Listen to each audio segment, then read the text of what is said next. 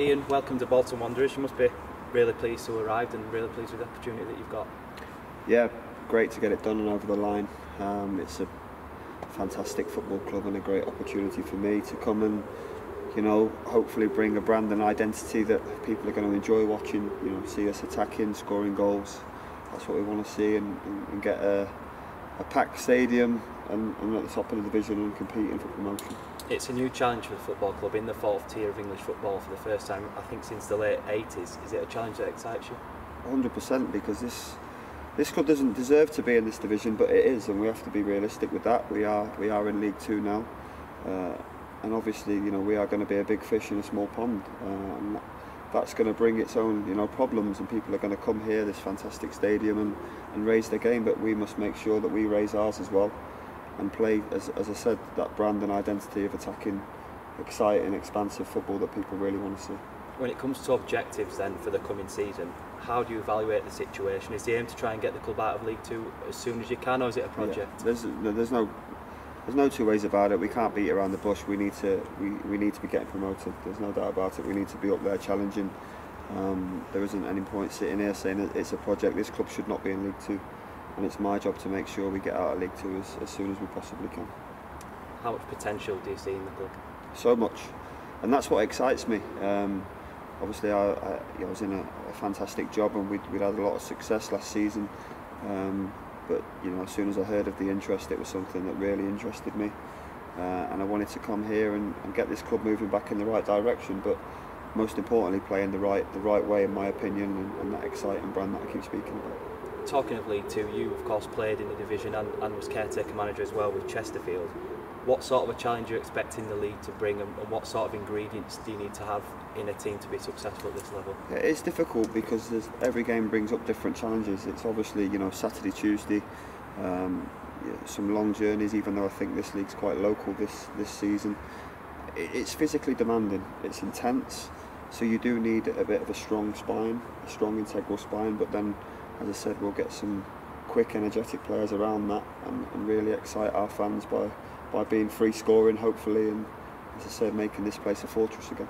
You've arrived at Bolton after an incredibly successful season at Barrow, guiding them to the National League title and as a result promotion to the Football League. You must be really proud of what you achieved there before you came here. Yeah, it was great. I've been doing this for 2 years now, and it's been a whirlwind really. But yeah, I had a fantastic time there. I can't speak highly enough of that football club, the way the fans took to me and our brand. And as I said, they needed re-educating at first because they were used to seeing direct football. We re-educated them pretty quickly, and then they were great with what they saw. The board supported me, and we ended up with great achievement from the players playing ever so well last season. Again, that's done now though, and I have to concentrate on what I'm going to do here, bring that brand and identity to Bolton Wanderers, and make sure we're at the top of this division and challenging for promotion. Yeah, you talk about the brand. I've seen in places last season your team were referred to as Barcelona. It's an incredible comparison. Is it a philosophy of yours to have your teams playing sort of positive, attractive football? Of course, and at the end of the day, football is an entertainment industry. It's an entertainment business, and people, pay their hard-earned money to come and watch their football team on a Saturday. So they have a right to be entertained. And in my view, is goals, attacking, expansive, attractive football is what they want to see. And hopefully we'll be bringing that this season, and we can get the right results along the way. And if you get the two together, you've cracked it. And if we do that, I'm more than confident we can be at the top end of this division. Yeah, how important do you think it is for a team of yours to develop an identity and a recognisable way of playing football? It is important because, as I said, it's what I believe in. It's what I enjoy watching myself. I enjoy working with players on the training ground, working on patterns of play, different shapes, systems, throwing curveballs at opposition. We're going to have a lot of strings to our bow, and that's what I want to see. We're going to need to, as I said, because there's some tough away fixtures, and definitely at this place people are going to come and make it hard for us. So we need to have, as I said, different ammunition, but we'll work very hard during pre-season and make sure we're ready come the start of the season. I'm sure you know a lot about the club already. The northwest of England is of course an area that you are familiar with. Yeah, of course, it's a massive part of it, and this club is a huge part of the town and community, and it's my job to re-engage with that town and community again and make the community and the town proud of their football club again. And we can only do that by setting our stall out pretty quickly, showing them what we're about on the pitch, we've done enough talking now. We need to get down to business and make sure we re-engage with everyone again and get them proud of this football club. Looking at the squad, a number of young players have already been tied down for the foreseeable future, which is obviously positive news. Potentially somewhat of a rebuild on your hands in terms of recruitment and getting players in over the summer. But again, that's another exciting thing for me. I get to more or less have a blank canvas and build a team how I see fit. We drill down into a lot of detail in terms of recruitment. We are position specific. I have an idea of what we need for different positions, and we'll be looking at all sorts of recruitment to make sure we fulfil that. It's a good time in many ways because there's going to be a lot of players out of contract and out of work looking for football clubs, and with what we've got here, we are going to be at the top of a lot of players' lists, and hopefully, as I said, we'll get the right ones in, play in the right way. We'll work very hard in training.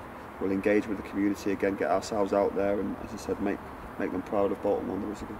Unfortunately, the club has been on a little bit of a downward fall in the last 2 or 3 years, and generally speaking, since relegation from the Premier League.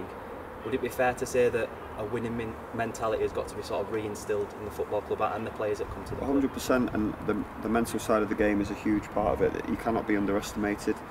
You have to initially behave like winners and champions before you start winning games consistently and you start winning promotions. You have to have that culture and environment set on the training ground, and we'll do that really quickly from the first day. As I said, we're going to have a pretty much a new squad to work with, and they'll understand how I do things and what we do on the training pitch, and they have to abide by that. And as I said, once you behave like winners and champions on a Saturday, you do it naturally. These are of course uncertain times in terms of when the players are going to be back in training, when the season will start again, but I imagine you can't wait to get stuck into a job and get onto the training pitch. No, it's great. As I said, I see so much potential, and it's so exciting that I've got this platform to come here and use these wonderful facilities, the training facilities as well. Recruit a team that again are capable of exciting this town, and that's what we want to do.